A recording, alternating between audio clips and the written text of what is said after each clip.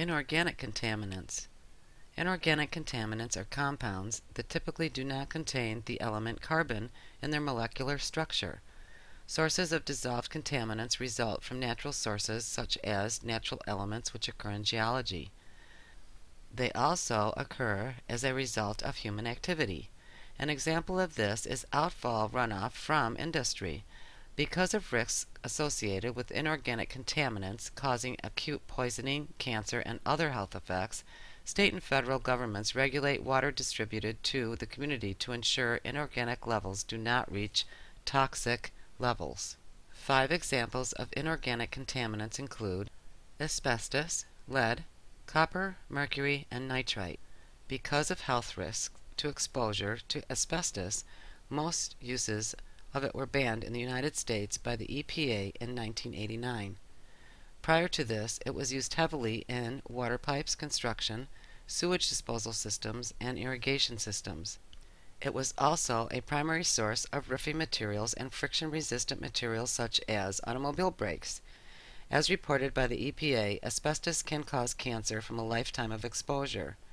Asbestos is non-biodegradable in aquatic organisms. The fibers are not broken down to other compounds in the environment and therefore can remain in water environment for decades or longer. Lead. The EPA estimates that approximately 600 groundwater systems and about 215 surface suppliers may have water leaving the treatment plant with lead levels greater than 0.005 milligrams per liter. These two sources together indicate that less than 1% of the public water systems in the United States have water entering the distribution system with lead levels greater than 0.005 milligrams per liter.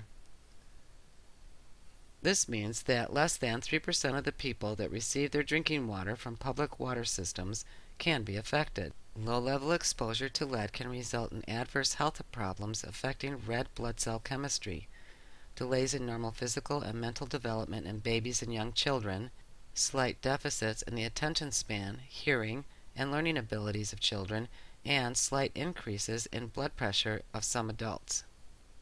Chronic exposure has caused kidney disease and cancer.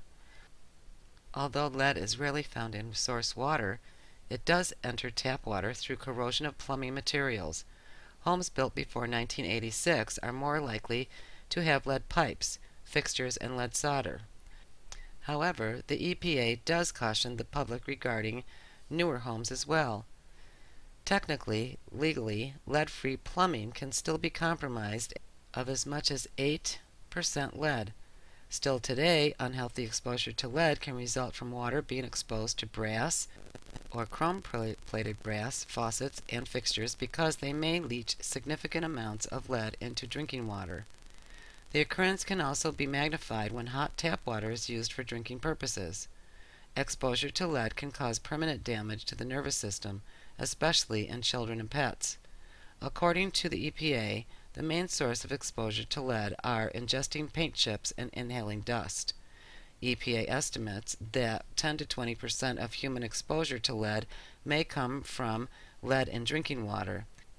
Infants who consume mostly mixed formula can receive 40 to 60% of their exposure to lead from drinking water.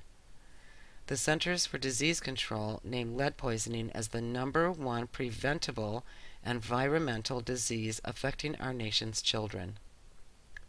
Now go back, fill in the blanks, take your quiz, and you may move on to the next session.